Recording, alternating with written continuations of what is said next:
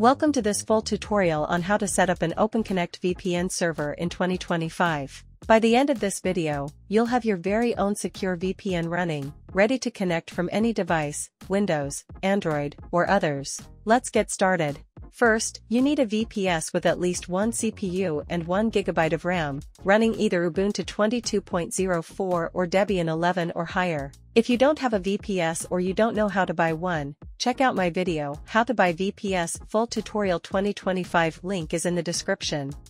After creating your VPS, you need to connect to it. I use Termius, the SSH client I personally recommend. If you don't know how to do that, I also cover it in my video, How to Connect to Your VPS using Termius, link in the description. Open Termius, create a new host, enter your VPS IP. Set the username to root. And enter the VPS password, usually sent to you by email.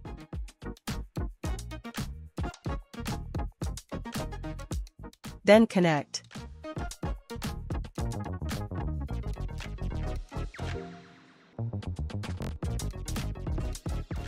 Before doing anything else, update your system by running this command. This makes sure your server is fully up to date before installing any new software.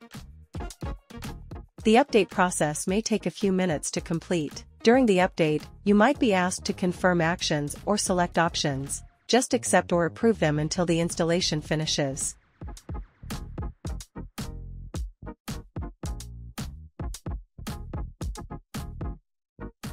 Now install the OpenConnect server by running this command. Once the menu appears, type 1 and press enter to begin the installation. The process takes about 2 minutes.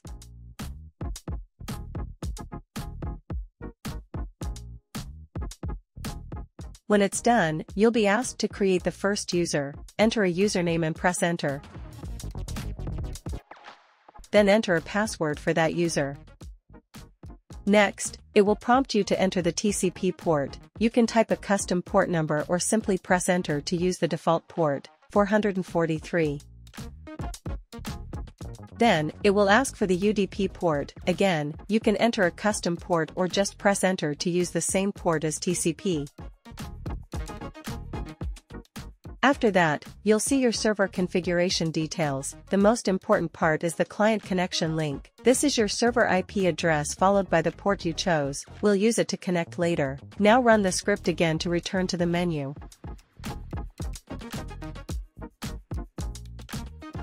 This time, type 6 and press enter to go to user management. In this menu, you can add users, remove users, enable or disable users, view the list of users. To add a user, type 1, then choose a username and password.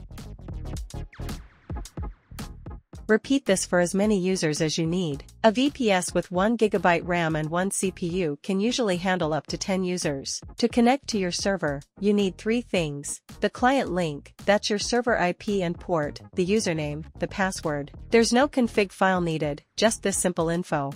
To connect on Windows, use an app called OpenConnect GUI. You can download it from its official website. I've added the link in the description. After downloading, install it.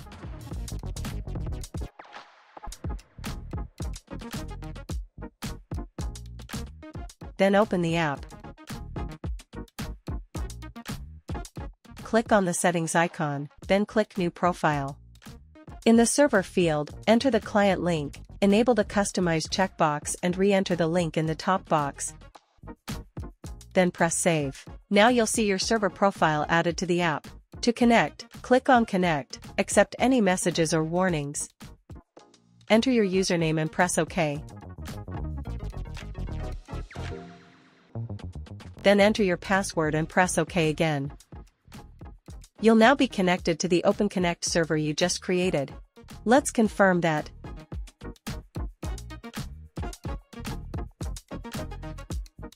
As you can see, my IP address has changed to the VPN server IP. That means we're successfully connected. To connect on Android, use the OpenConnect app. It's not available in the Google Play Store, but I've added a safe download link in the description. After downloading, install and open the app. tap the plus icon in the top right, enter your client link.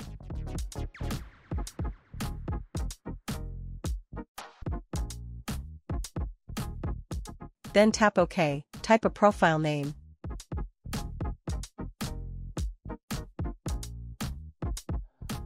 Then go back once. You'll now see your new server profile in the list. To connect, just tap on the server. If you get any warnings, simply accept them. Then, enter your username and tap OK. Next, enter your password, and tap OK again to finish connecting. And you're connected.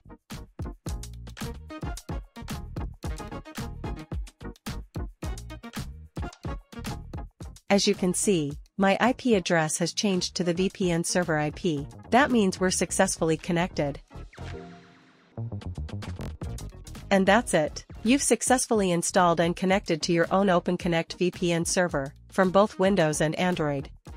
OpenConnect traffic is encrypted, but it's also easy to detect by governments. So if you're in one of these countries, consider using more stealthy protocols like V2Ray, Amnesia WG, or similar tools designed to avoid detection. If you found this video helpful, please like, subscribe, and leave a comment if you have any questions. More tutorials and tips are coming soon. Thanks for watching, and I'll see you in the next one.